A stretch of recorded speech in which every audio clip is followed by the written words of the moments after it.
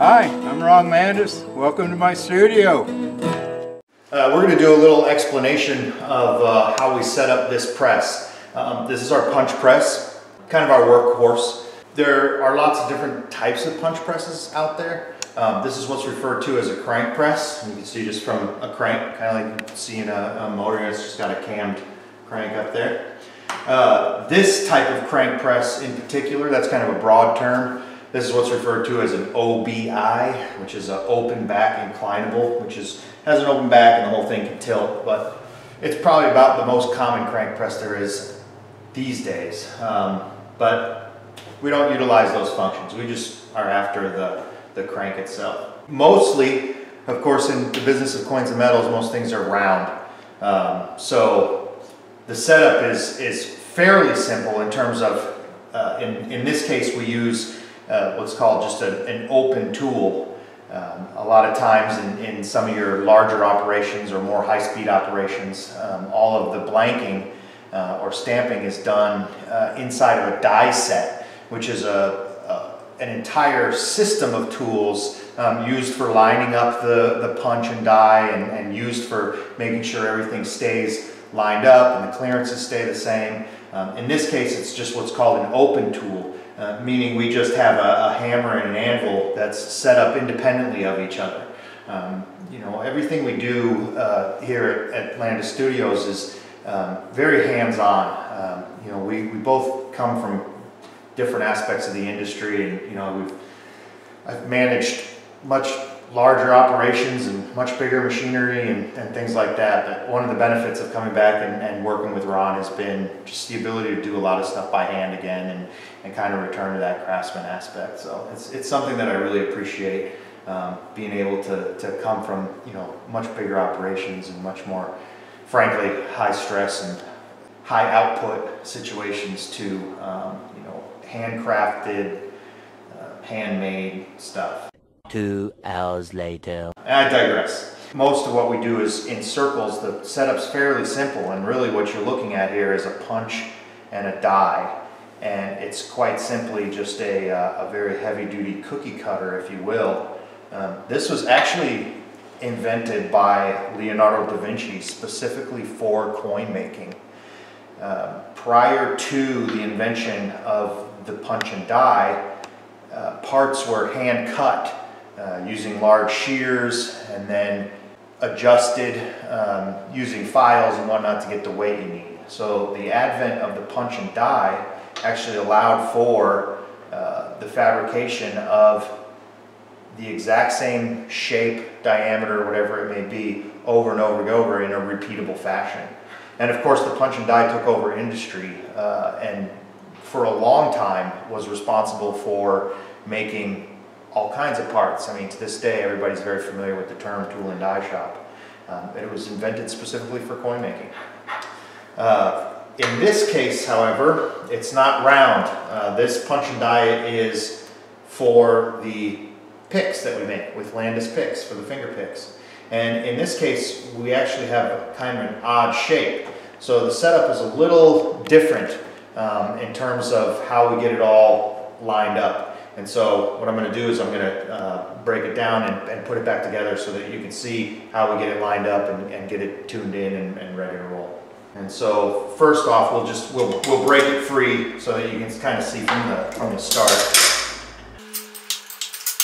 You can see the shape of the not round. So here we have the die. It's already broke free. We've got that loose. We're also going to loosen up this hammer.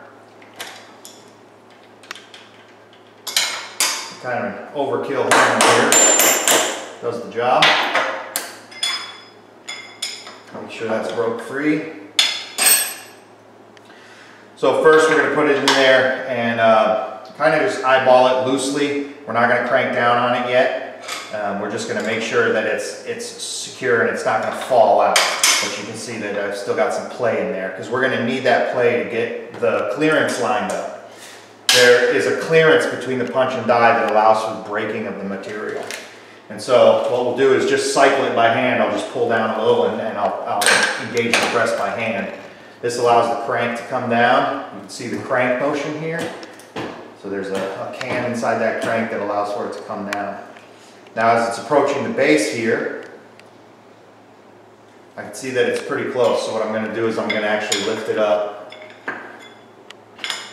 There's an adjustment here in the screw that allows me to adjust the depth of that. And what I'm looking for is bottom dead center. I'm waiting for this to, and I can just do this by eye on a nice small press like this. And bring it up a little more. I don't want any contact there yet. And see, I get down there and I'm at bottom dead center. Not much movement there. And so now what I'm after is getting that die to plunge, or that punch to plunge into that die. And what I have here is just a piece of plastic, and together this is about 6/1000ths of an inch thick. And what I'm going to do is I'm actually going to place that in here. You could do this by eye, but this is a trick an old tool and die guy taught me. He actually used nylon, which was a really cool, because it stretches real well. But plastic in this case will work just fine. And what it's going to do is it's going to take up the clearance between the punch and the die, and it's going to get it nice and centered. Like I said, you can do that by eye, especially when doing circles. And you can do it by hand and by feel, and you do get a touch for it. I've also seen people put light underneath so that they can see the light and the shadow around. But I have found over time that this is the quickest and most effective method when dealing with extremely tight tolerances. Because it takes up that clearance perfectly all the way around. Okay, so now again, that's still loose in there, and this is loose in here. So what we're after is to sink that. We're going to bring it down slowly, and the difficulty is finding that hole.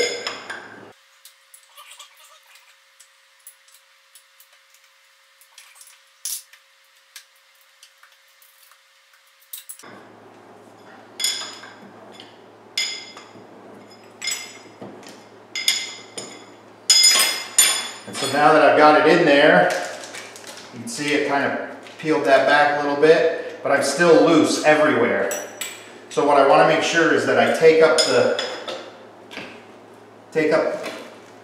the clearance that's in that loose die first.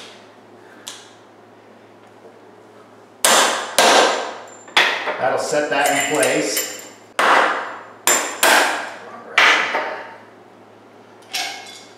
This is where we're going to tighten the punch.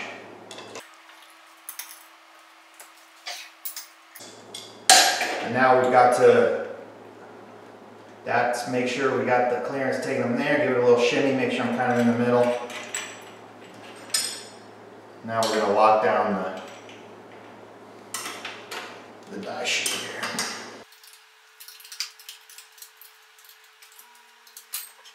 So when I bring this back up, you can see a nice, even, I don't know if you can see that on camera or not. You can see how well it took up the clearance.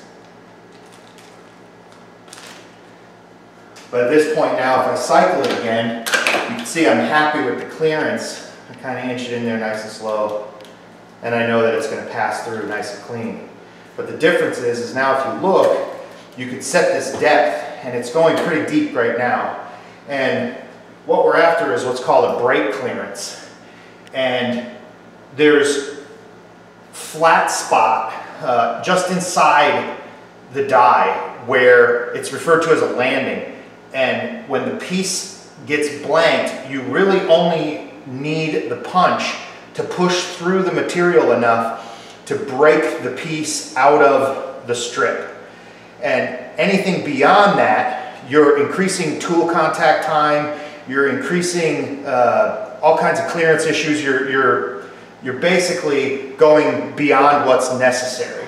So what we want to do, and this is, again, in high-tech industry, you can get very complicated. We're doing, you know, it's not very we're not going to overcomplicate it here. We're actually just going to do it by eye.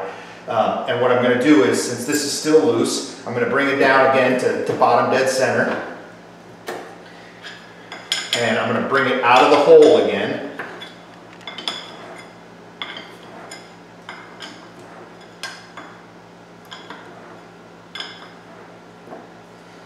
And what I'm going to do is I'm going to look by eye. You could put a mark on here. You could actually measure your strip.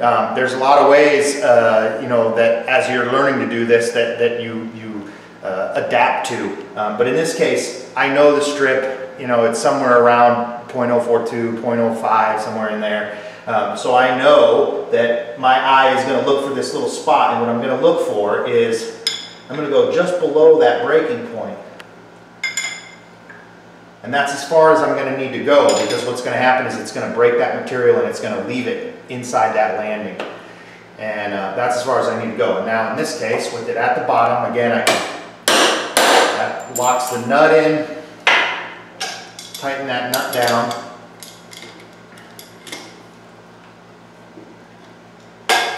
And bring it back up.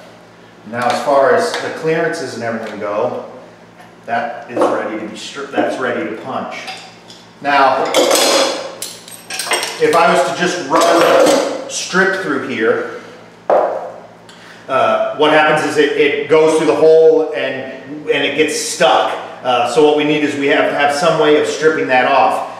When I'm doing circles, we actually use a urethane stripper, and many of you will be familiar with some of your open tools.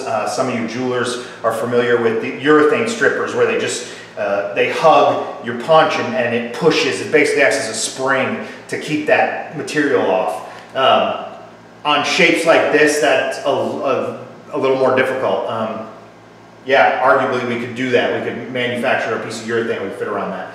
But what's easier is we use what's referred to as a stripper plate. And what I've done is I've taken just a piece of sheet steel here, and I've harrowed out this shape that's going to allow for the clearance of that die. I've just got some simple spacers. I'm just using nuts.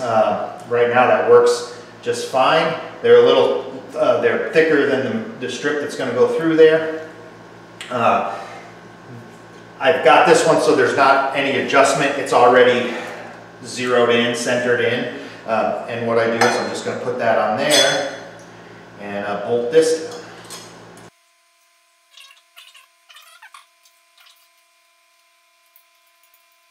And so now, this is just a piece of scrap pewter. This isn't actually what we make the picks out of, but for demonstration purposes, it'll give you an idea of what's happening here. So now what I have is the ability to pass this strip through. You know, I've got the clearance through the tool itself, and all I have to do is line it up. I'm going to go ahead and turn the press on and put the air to it. It's got an air clutch. I don't have to engage it by hand. And I'll punch a few pieces through so that you can see that process.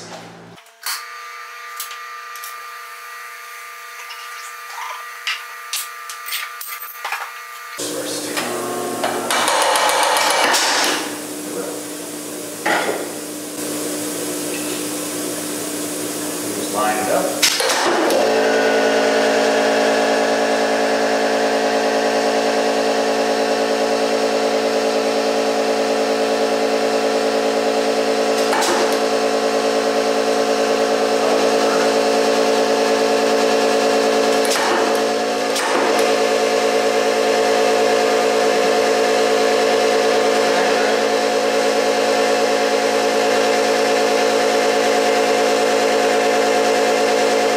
This is our friendly reminder.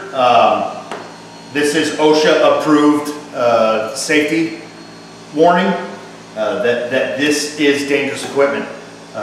You know, I've got 23, 24 years of experience running this type of equipment, and I still have to be careful. This machine in particular, actually, I watched it take the tip of the finger off of an old partner. So this specific machine, so I went online and I bought a whole bag of severed fingers from some gag place in China, and I was leaving him around the shop for a couple weeks to remind him of the mistake he made, because gallows humor is by far one of the funniest types of humor. Yeah, that's just a friendly safety reminder that everything we do to not lose focus. Safety first, right?